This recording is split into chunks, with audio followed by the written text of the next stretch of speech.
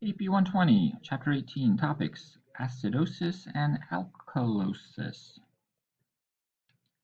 So, we've been talking about blood pH. Well, the normal range for blood pH is 7.35 to 7.45. Important numbers to remember. Normal pH range of blood, 7.35 to 7.45. When the pH of blood moves below 7.35, we are now experiencing acidosis, acidification of the blood. And the more it goes down, the more dangerous it is for the person, to the point that if blood gets too acidic, the person will die. And then there's the other extreme, where when the pH is above 7.45, the person is experiencing alkalosis. There's a certain range of it that is survivable, but if it gets too high, the blood becomes too basic, it will cause the person to die. So, acidosis, how can that happen? Well, either you have an accumulation of acids that increase the amount of hydrogen ions, dropping the pH, or you have a loss of bases. Now that the relative amounts of hydrogen ions and things that bind to them have changed, this causes a relative increase in hydrogen ions, leading to a pH drop and potential acidosis. So, respiratory acidosis is the increase in the production of carbonic acid. So you have a chronic decreased rate and depth of breathing. So less carbon dioxide is being lost when the person breathes, causing an accumulation of carbonic acid in the bloodstream. This could be caused perhaps from an injury to the respiratory center, so that it is not properly regulating breathing. There could be some sort of obstruction in air passageways that's just preventing the release of carbon dioxide. And there could be just a decrease in gas exchange, say from some sort of disease. So for instance, someone with emphysema, they're not having as much gas exchange, so less carbon dioxide is being lost from the blood, and so it's going to build up. So these are various factors that could cause respiratory acidosis. And then there's also, could be caused by metabolic acidosis. This could be caused by, say, kidney disease and diabetes. So the kidneys have a failure in excreting acids, excreting hydrogen ions, so the blood pH remains high. Or perhaps someone with diabetes mellitus is having excessive production of acidic ketones, increasing the amount of acid in the blood. And then these accumulate and lead to metabolic acidosis.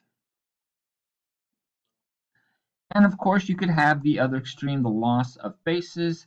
This could be caused from prolonged diarrhea, could lead to a loss of acids, and also because of a loss of the alkaline solutions in the intestines. So then this would then, strangely enough, end up affecting the blood pH, because we expect the intestines internally to be somewhat alkaline. And another possibility is prolonged vomiting. Lots of vomiting, lots of loss of stomach gastric acids, and even, in some cases, loss of intestinal secretions. So that someone's vomiting so much that they're actually losing intestinal fluids in that vomit. So again, intestines are normally basic or alkaline, so losing their fluids will be an excessive loss of bases, which can lead to metabolic acidosis. The relative balance between base and acid has been disrupted. So symptoms of acidosis could include drowsiness, disorientation, stupor, labored breathing, cyanosis, tissues looking kind of bluish, especially the mucous membranes. And eventually, extreme acidosis can lead to coma and death. Of course, the body doesn't want this sort of thing to happen, so normally, if you're healthy, the body is going to try to compensate for these changes in pH to return to the normal range, 7.35 to 7.45, by doing things by having the chemical buffer system to bind to excess hydrogen ions, by increasing breathing rate and depth to get rid of carbon dioxide, and by increasing the kidney's excretion of hydrogen ions. But again, if these systems are disrupted, then this person could develop acidosis, and that would need medical treatment because if it gets severe enough, it could lead to death. Then, of course, alkalosis, when the pH is too high, when you're losing hydrogen ions. Again, caused by loss of acids or accumulation of bases, leading to blood pH rising. Respiratory alkalosis. This can be caused by hyperventilating, breathing in too rapidly, causing an excessive loss of carbon dioxide. And hyperventilation can be caused by a lot of things. It can be caused by anxiety, stress, fever sometimes, poisoning, or even high altitude. If someone's in extremely high altitude, high in the mountains, they could not be able to get enough oxygen, so they're going to breathe fast, causing the hyperventilation to occur. So, hyperventilating, breathing rapidly in an uncontrolled manner leads to excessive loss of carbon dioxide, decreases the amount of carbonic acid, decreasing the overall concentration of hydrogen ions, leading to an increase in pH and respiratory alkalosis. Then there's metabolic alkalosis. This could be caused by a great loss in hydrogen ions. So vomiting, this time vomiting and only losing the gastric contents, so not the intestinal fluids, but only the gastric, the stomach fluids, is a massive loss of hydrogen ions. Where did those hydrogen ions come from originally? They came from the bloodstream. Gastric drainage, losing gastric fluids in another manner, can also cause a similar problem. And then certain diuretics can cause metabolic alkalosis. So loss of non-respiratory acids leading to metabolic alkalosis.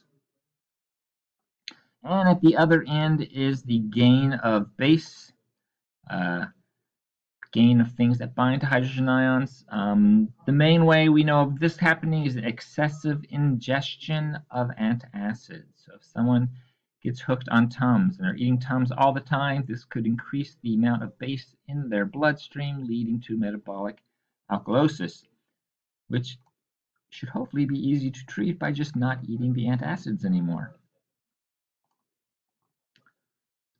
All right, alkalosis, some of alkalosis, again, lightheadedness, agitation, dizziness, tingling sensations, tetanic muscle contractions, massive cramps, and decreased in breathing rate and depth.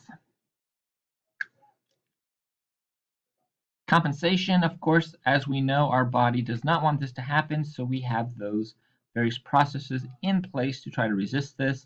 The chemical buffers, like carbonic acid, that will release hydrogen ions, decreased respiration so that we lose less carbon dioxide, thereby increasing the amount of carbonic acid in the bloodstream, and the kidneys decreasing their excretion of hydrogen ions and increasing the release of bicarbonate, which is a base, so lose excess base, retain as much hydrogen ions, much acid as possible. But again, if these systems are disrupted in some way, that makes compensation not possible, leading to alkalosis, which would eventually need medical care to prevent the person from dying, because once it gets too extreme, it's coma and death. And that's the happy ending to this chapter.